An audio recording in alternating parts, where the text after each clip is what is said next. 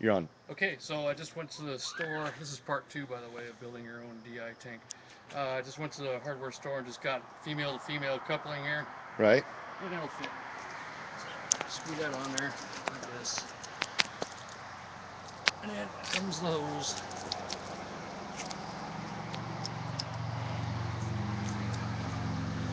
Okay, and we're ready to go. I just open this valve here, make sure there's no more other valves to open. I've got a valve down here. If you want to look, I got a little check valve right here as well, so if, I can just turn it off with my hand at will if I need to, so I'm not wasting the DI tank. And then we just turn on the hose if you want to. Let's close this up here and pull this in.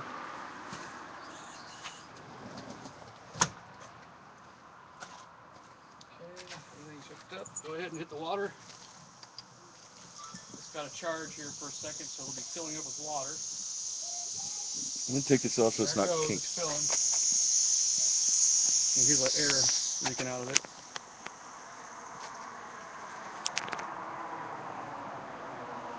There it goes.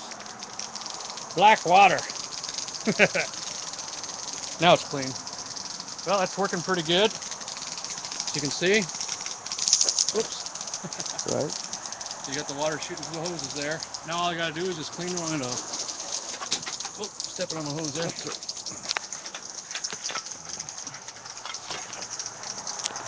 Clean the top part first so that nothing drips down afterwards. Make sure that frame is clean there.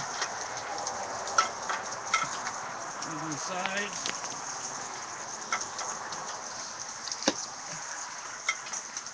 Scrub it down.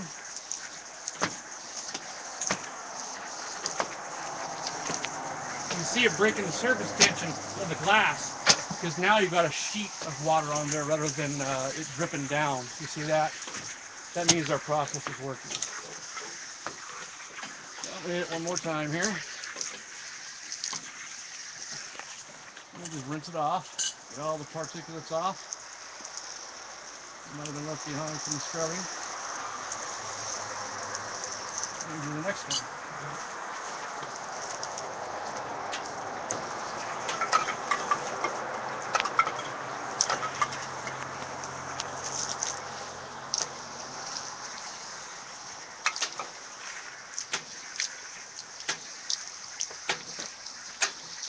Doesn't matter what direction you go as long as it gets scrubbed and rinsed real good.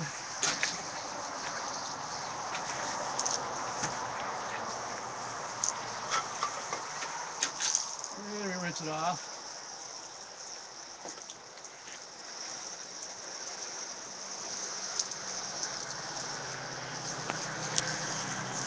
And then, until we're done, we'll go ahead and turn it off so we're not wasting our water.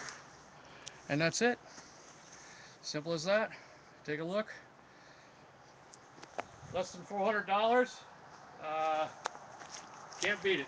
Awesome deal.